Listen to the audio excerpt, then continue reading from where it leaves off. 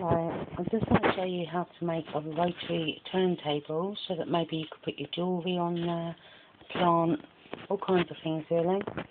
I've got a pot here which I've got from a gateau in Iceland.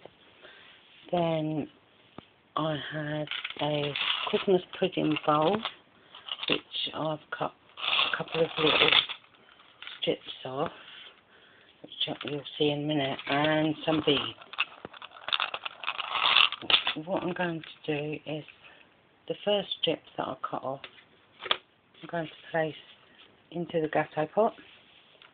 Then the second thin strip that I've cut I've taped together so that it's not overlapping, it's just kind of on top of each other. And then I'm going to place that in. I'm going to get the beads and hopefully if this works, pour them in between, maybe not, in between the two thin, yeah, there we go, in between the two thin Christmas pudding cut-offs. And then I have a round disc which I've cut from a food plate coaster.